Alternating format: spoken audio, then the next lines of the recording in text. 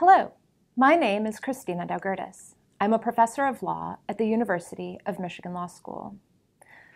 When we think about international law, we usually think about rules that govern the behavior of states. These rules might be codified in treaties, or they might be unwritten rules of customary international law.